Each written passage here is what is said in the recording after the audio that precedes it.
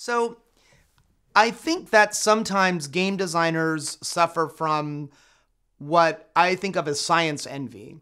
Game designers are often very analytic people because we make structures with rules. We're often, somewhere maybe on the Asperger's spectrum of, really wanting to figure out how we can put the world into boxes and systematize things.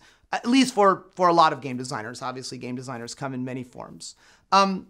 And there's sometimes an impulse to kind of like lock down definitions, really understand this is what a game is. And sometimes that impulse is an overcorrection to something that's wrong with the industry. For example, about 10 years ago in the game industry, we saw a lot of these big 3D budget games, big budget games that had lots of cinematic cutscenes and very, very limited gameplay, and they really were about trying to replicate the pleasures of cinema. And there was a generation of game designers making those kinds of games saying, we have to make games more open-ended. We have to give the player the ability to express themselves. Games are not about us, designers, expressing ourselves. It's about the players being able to express themselves. That was kind of a beautiful and very interesting idea. Now, 10 years later, we're seeing the exact opposite, which is that there's a lot of people saying, well, the game industry has had a certain kind of game creator. We want new, diverse voices. And people are saying the only thing that's important is the voice of the creator, that the game designer's voice is the most important thing, and the game is a channel for them to kind of communicate who they are to the world and to the players, to their gameplay. And those things are totally contradictory, right? One says that what's important is the players expressing themselves, and the other says that the game designer is expressing themselves. But in fact, they're both correct. And we would never say about literature, for example, that literature is just one thing. We wouldn't say, well, literature is really about, the evolution of plot structures and how people learn to tell more complicated stories. We wouldn't say, well, literature is just about the history of the printing press and how new technologies make distribution of information to the masses easier.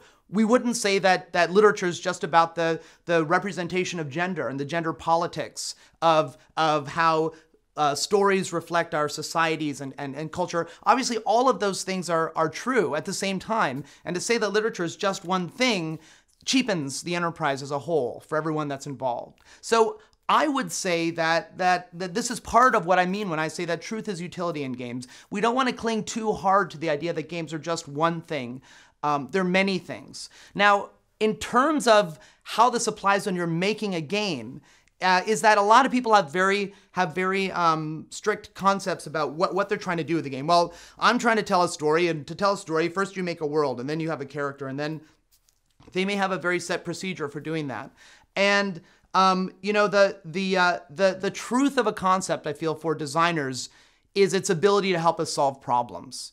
When you're studying wrestling, for example, you might learn a concept for a stance, right? So you can't see the lower half of my body, but let's say that imagine I'm getting into a wrestling position here now, right? So I've got 45% of the weight on this foot, and my back foot's at a certain angle relative to my shoulders and that kind of thing.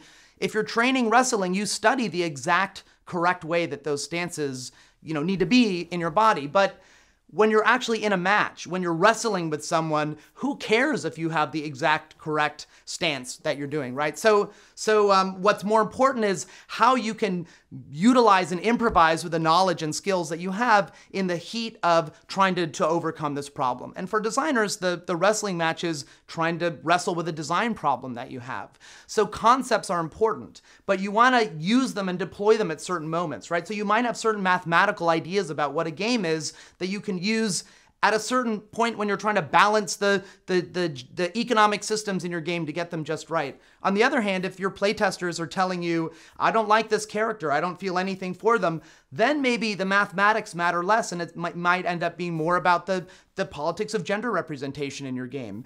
Who is this character? What's their story? Why are people relating or not relating to them in the way that you hope that they would? So that's the sense in which truth is utility, right? Is it true that games are just a set of mathematical rules? Well, when you're looking at them as math, sure. But that whole way of looking at games might not be relevant when you're trying to look at them in terms of in terms of story and character and the psychology of how a player relates to the character that they're playing, which itself is this really complicated question. So what I try and do when I teach game designers is have them think about games in lots of different ways, in multiple points of view. So you're heading in like Batman with all of your different tools on your tool belt, and just because you have a grappling hook doesn't make your batarang untrue. It just means that it might not work in one situation. And I think for me as a game designer, one of the things I love so much about it is that being a game designer means that you are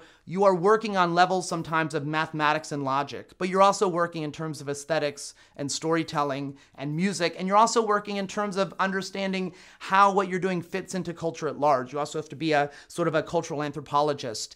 And it's such a wonderful kind of discipline because it really, you're really firing on all cylinders at different points in the process. And I love making games, if you can't tell.